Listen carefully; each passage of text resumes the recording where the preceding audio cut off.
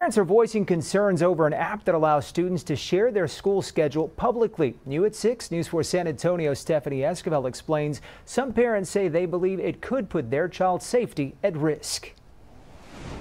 And I was a 41-year-old dad.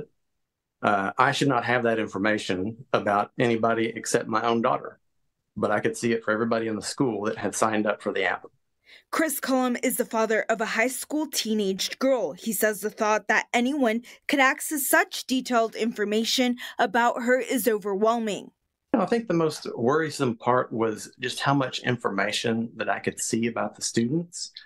So I could see obviously their names, profile pictures, rooms, teachers' names. The application Saturn allows students to manually input their schedules to their respective high school and builds a database that's shared with other users. You think you're putting your information in for something good, like sharing your school schedule with your classmates, and then there's someone who's just using that information to...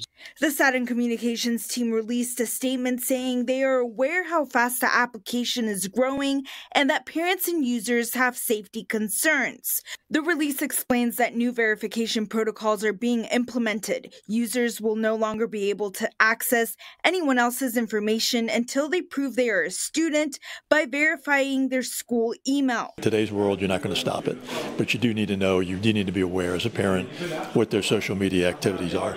San Antonio Police Chief Willing McManus says technology teens are using to communicate keeps revolving, but some ground rules need to be implemented for all online presence. You can't be online with strangers. You got to be careful what you post. You don't want to reveal all your personal secrets online. From our point of view, the worst case might be that somebody in the school that has a beef with her would know where she's at and would then cyberbully her or, find her around the school and pick on her.